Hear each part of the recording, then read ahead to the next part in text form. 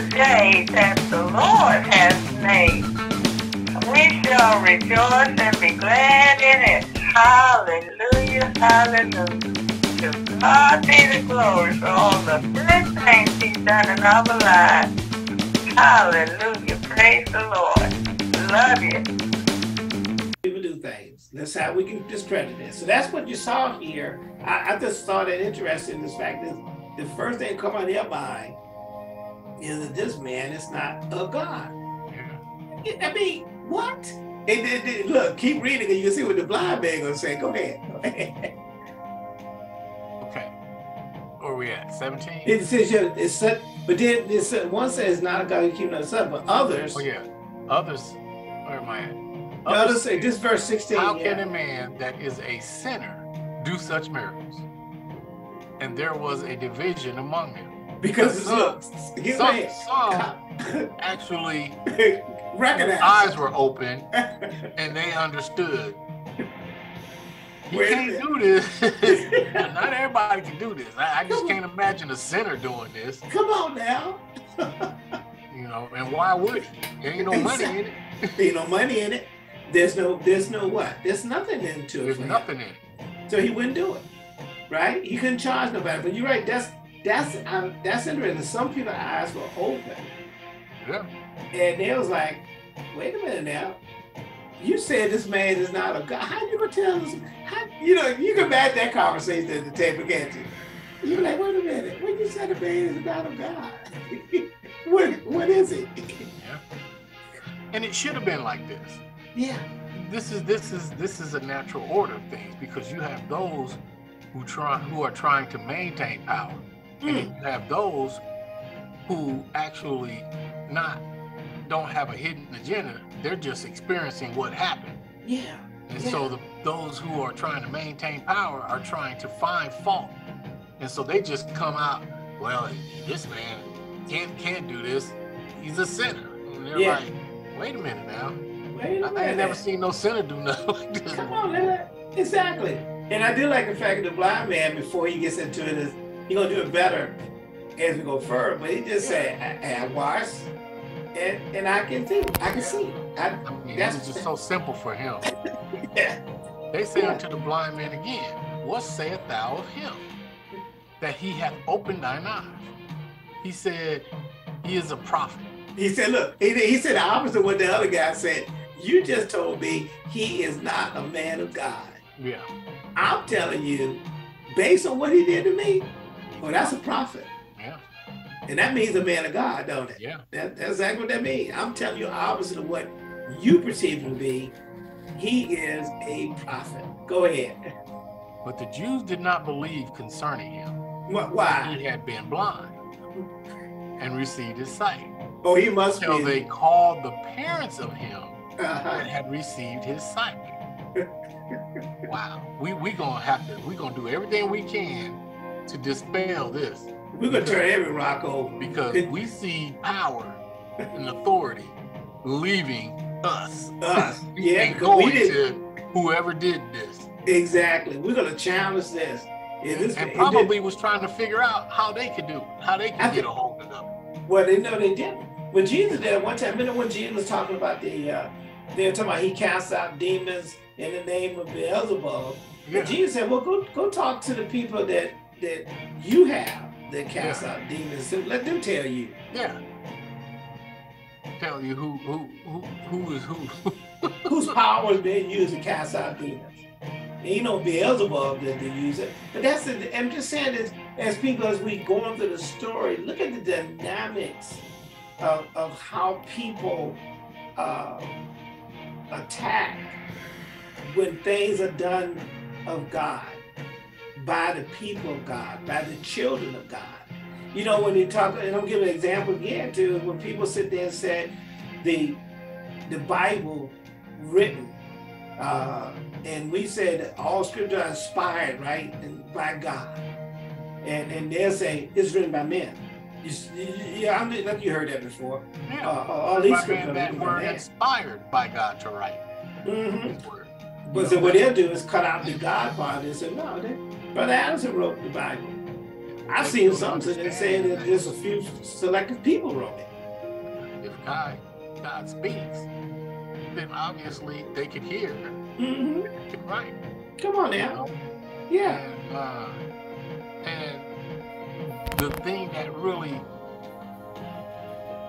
steals it for me is that each person that wrote from their experience. Their experience, their point of view, their angle. That's so their gospel according to. It's not like a group of people got together. Come on now. And came up with this story because it would all be exactly the same. Exactly. It wouldn't have no human experience in it. In it at all. Tying in dates, not dates, but actually events and locations. Yeah. The other thing too is that the people want to the way they want to ward it down is by putting it at the human level, putting it at the carnal level. What do they call that? They instead of looking at it in forms of spiritual information, they want to examine it through philosophy. Yes. And that is where they fall short. Yeah. You cannot use human understanding and reasoning to understand something that doesn't apply to our understanding and reasoning because it is foreign. Yes. It is from another place. Mm-hmm. It is outside of time. It is built and established upon different principles. Yeah.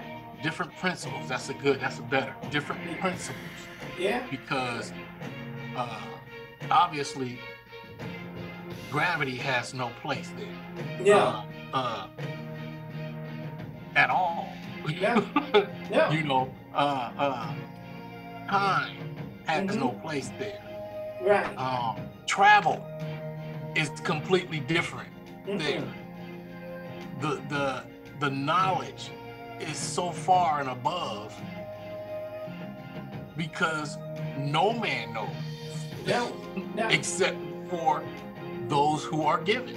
Come on now. So and go ahead. Everything about the kingdom is foreign to those who aren't from there. No, exactly. Who haven't been adopted to be there, who haven't been reconciled and hasn't been reborn. You know, that's the crazy thing is if you're from, let's say, Japan, and your parents are from there, but they come to the U.S. and have a child in the U.S. That child still has to go through some things to be a part of Japan. Exactly. Just because it's the parents were born in the U.S. doesn't automatically make that child a Japanese citizen without something being established. Exactly. You know what I'm saying? Yeah, I do. Yeah. So likewise, we're born in another place, so something has to be established to connect us to the kingdom.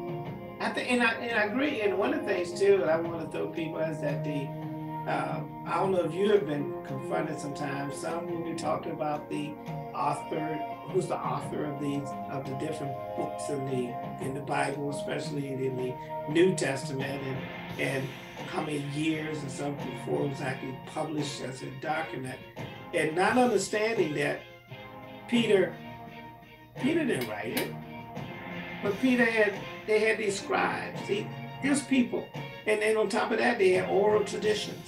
A lot of stuff was verbally stated and restated over and over again until you got somebody who knows how to write, who knows how to put it. Because I guarantee Peter didn't do it. Luke, and not only that, after it was written and they examined it, they probably said, no, that's not what I was given. You need to put it this way. Yeah. Well, I'm pretty sure that everybody who was listening, right? Everybody, Yeah. those people that was passing on, because they were preaching it. They were preaching what was said. They've been taught it. Somebody got the letter from Paul, and they restated it over and over again until somebody said, we call publish it. And that's when you got the canons, right? That's how that's the process how it works. It starts off as oral. That's when Yeshua came. He taught orally. He didn't write a book. Yeah, he didn't. Right? Come on. He didn't establish he was a carpenter. He wasn't a news person. No, man. And that's what they call scribes, people. That's what a scribe is. Yeah, that's what who documents. He wasn't born a scribe. Actually, he was born. He was born a scribe because he wrote on the hearts. Oh, come on. That's what the scripture said too, didn't it? Yes. God told you that one, didn't it? A lot of stuff, a lot of the people, because in my fact, it goes with the sower, right? He said the sower sows the word, yeah. And immediately Satan comes to try to take the word from, not from their hands, not from the manuscript, but from the heart. And if you get the word in your heart, why he do that? Because if it gets into their heart, you know what? They can restate it too. Yeah. You know, and the biggest problem I think here in today's time is that people don't read the scriptures. And the man of God is not put him down, because he is not reading the scriptures verbatim. He's not reading them from chapter to chapter, or from verse to verse. He's putting connotations and commentaries into his message. He's trying to deliver it. So and it has to be so, because he is in this day and age. He would have no purpose if they were only taking the word and just reading. Everybody can do that now. Matter of fact, even to the point to where you can have a AI, or you know, not even AI. You could just have a computer read it for you. Yeah. There's things that could read it for you. So you really don't need someone.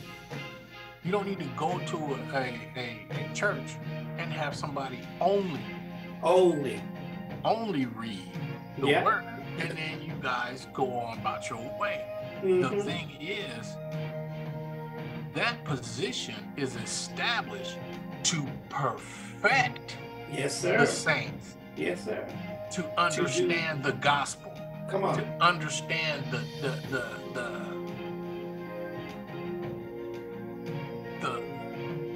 who they are, and what the gospel has established in them, so that all they need to do is just take that. It is a simple thing to do, but because the enemy is so adamant about preventing that, it seems hard. There's a barrier there that seems like it's just tough to do. Like it's almost like it just sucks the words out of your mouth. But the thing is, all you have to do is explain, he came, he anointed my eyes, I washed, and I see. It is so simple. The simplicity of the gospel. I noticed, I felt that the presence of God, or somebody told me the gospel. Come on. I heard, I believe, I'm saved. Come on. And that is the gospel that we preach. I heard this. I'm telling you that this is the truth. Come on. I'm letting you know that I am changed, I am free.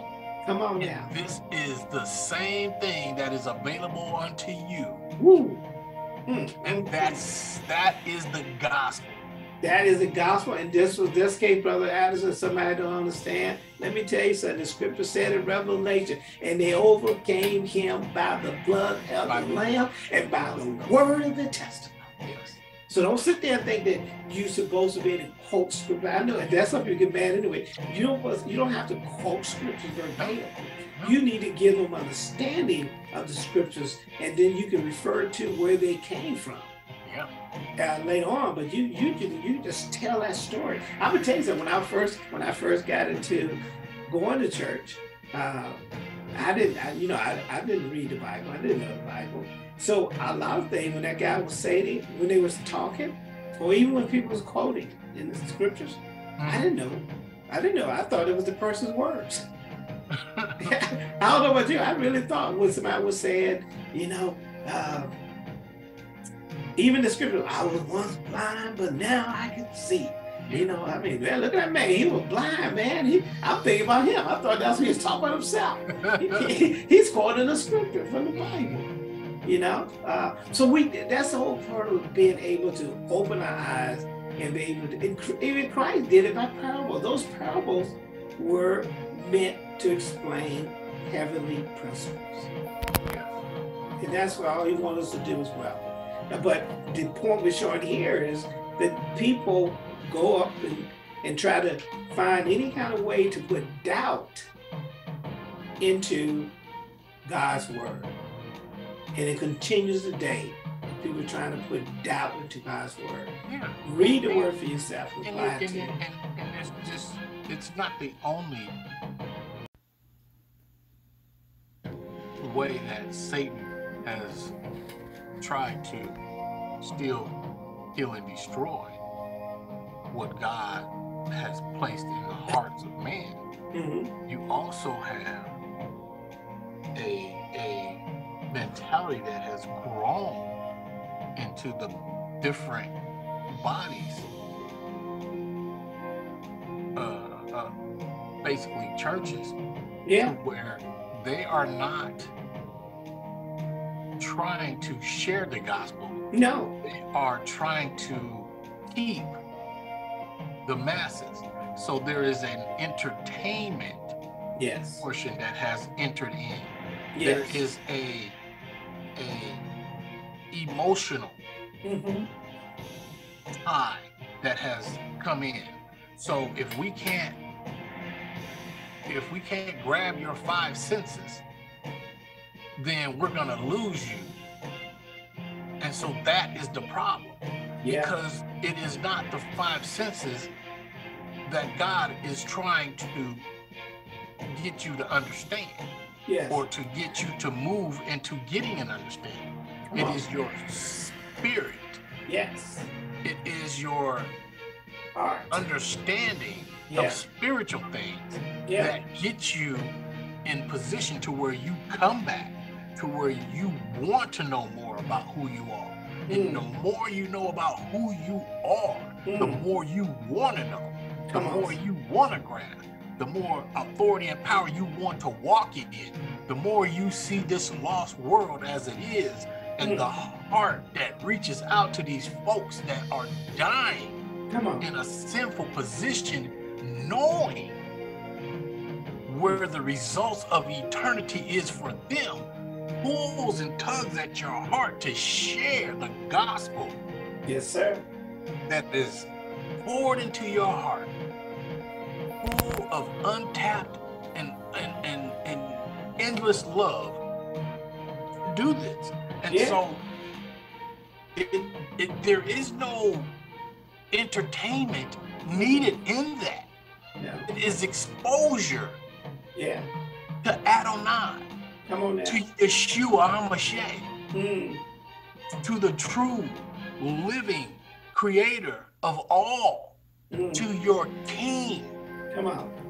And when you understand that need to move into that, to step out into the deep, come on, is there.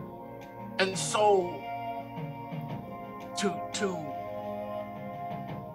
deal with this world and this world system becomes so much easier because your eyes can see the deceit. Your eyes are open to see the attacks coming, and you have on the full armor of God. Come on now. Come on. Yeah. To move forward in this world. And then there is no fear. Come on. There is no hopelessness. There is no despair. There's only the glory that has been revealed. Come on. And the expression of the true God exposed to this world has to draw people in. Exactly. There is no way that it can fail. And you know, it's funny, to add on to that, made me thought about what you just said. If it's drawing people in by you living, you testimony, the changes that's happening in your life draws people. And I was using an example when people was in the arena, when they were burning them, when they were feeding them to the lion, and they were sitting there singing and praising God until volunteering. Come on now. Volunteering. When you know, where your help comes. Come on now. When you know that this is not it. That this is like a holding cell. Come on, bro. Matter of fact, it teaches you a point that I like, and I know you agree, and they say that you don't use it as often as people may think you use it. I'm not sure how often you use it, but when God told you, when you had that heart issue, and the man was talking about you leaving this world, and God gave you, I didn't promise you. You feared about something. You worried about something that wasn't promised to you. That was not my word. That was that man's word. Come on. My word is tomorrow's not promised. It's not promised. So why are you worried about it? Why are you and stressed? out of all the things that God could have placed on my heart, he put that there. Something that I was worried about. He said, you shouldn't worry about it because it may not exist for you anyway. See why I worry about it? In other words, you're stressing, and like you said, stressing and fighting for tomorrow. Yeah. And he was it isn't even there. It hasn't even showed up yet. It has not arrived. Yeah. So stop stressing. You can't do nothing about it anyway. You get out of the way. Yeah. And once you got out of the way, God had his way. Yes. Come on, bro. He gave you the pieces of passes all understanding. We just use that, brother. That was Brother Aston's testimony. But it's a lot of people out there. When we actually cast our cares, cast our concerns, and give it to God, and not try to fight the battles. Some battles are not meant for you to fight in the first place. It's God supposed to. God will fight those battles for you, but you gotta get out of the way. Yeah. You know. Well, so I like that. Huh? You have to be exposed. Yeah. To God. Yeah. Because without that, despair will cause you to take the very life that you have. Come on. And when you look at this life, you give up. Yeah. There's no hope. And what are you fighting for? There's more people. This is statistics, so I can't confirm these statistics, but they're saying there's more people killing themselves now than ever before. Yeah, look, some are taking other people with them. And all you have to do is just look at the attacks on this life. Yes, sir. Look at the desire to believe a lie, which is to believe Satan, the father of lies. They rather believe Satan over the truth, which is Yeshua. So they're choosing, they're making their choice, and it is so obvious. It is so matter of fact, believe a lie over the truth. And look, I hate to bring politics in again, but that's a good example, right? How many accepted the like the Hollywood tapes, I'm talking about this one thing with candidate, the numerous lies, the look, somebody's got them up on trial for rape. I mean, literally rape. But it's a civil suit because of the statute of limitation. And there's people who steal. Even though we talk about the January 6th thing, even though we talk about the Georgia thing, talking about the false electorates, you see what I'm saying? And yet you steal. You steal is knowing. You know they know, right? This is what dropped in my heart. What? Give us Barabbas. Yeah. Give us Barabbas. Yeah. It's amazing, isn't it? and then the joker down in Florida trying to see how it can be a Trump without Trump. And it's like, really? And then they make him look stupid because now he's fighting Mickey Mouse. Yeah, but you know, they said that they're coming here to Atlanta now. They can come to, they can move if they. No, they're saying that my wife was reading something yesterday. That Disney is in the process of moving, Disney World is in the process of moving to Georgia. Yeah, so they put some cars on the table. North Atlanta. And I mean, it's going to take a big chunk of resources because you think about all the employees, all the finances that come through just for that. Yeah. Because of somebody's policy that exactly was based upon fear mongering. They went after woke. He said woke dies here. Yeah. So you sat there and talked about the gays. Truth dies here. That's what he's saying. Yeah. Because that's what woke means. Yeah. Understanding the truth. Yeah. Not seeing the truth. Yeah. Yeah. You that's do it my way, the highway. You filter past all the lies, all the junk, and now you have been woke. You're not sleeping through existence. You're woke and you have an understanding of the truth. So he's fighting against truth, which is fighting against Yeshua, who is truth. Yeah. This is the day that the Lord has made. We shall rejoice and be glad in it. Hallelujah, hallelujah. To God be the glory for all the good things he's done in our lives. Hallelujah, praise the Lord. Love you.